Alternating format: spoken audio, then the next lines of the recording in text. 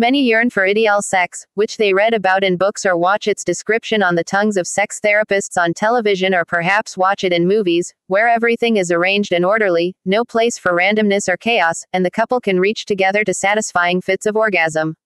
Unfortunately, reality is completely different. In real life, sex can be confusing, random, and even disappointing.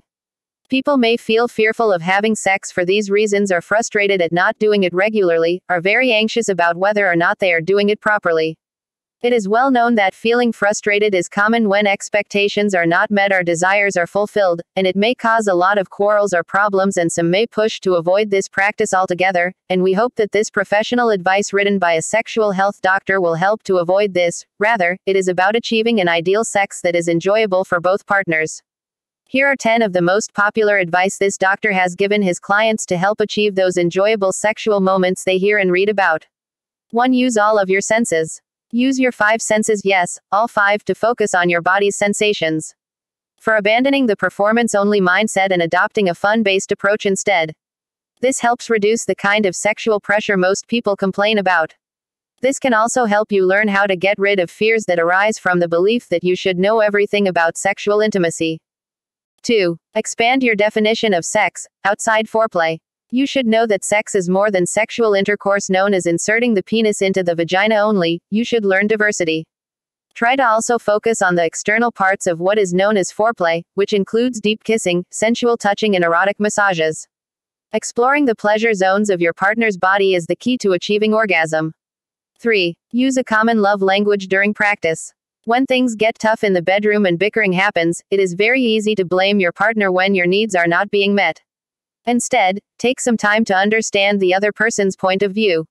And try to find common ground. And a common love language makes you closer to your partner, so you learn to express your love for your partner in the language he understands, whether it is through gifts, physical affection, or even emotional words, and there is no doubt that this will establish a basis for sexual intimacy between you. 4. Avoid harmful comparisons or similes. The comparison usually leads to some unnecessary insecurity and resentment. Instead, try to highlight the beauty and pleasure of your partner so that the relationship remains friendly and exciting. Make memories and leave new imprints.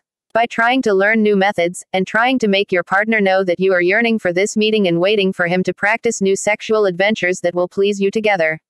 5. Take care of yourself. Take care of your physical and sexual health.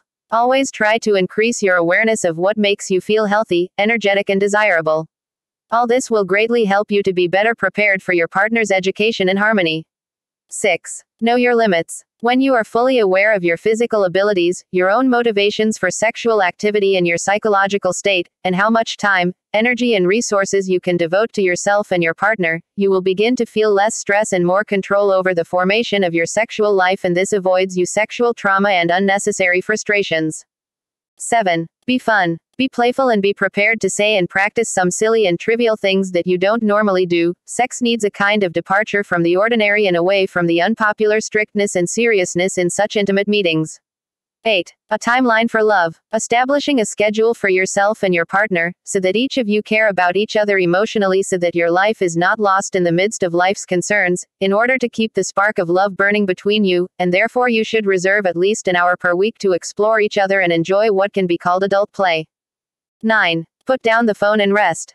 You must be well prepared to meet your partner and give your body some rest after a tiring day. Ignore the usual daily checks for communication programs before bed and try to focus mentally and be more active and desire to explore something new in the bedroom and practice a new experience with sexual pleasure.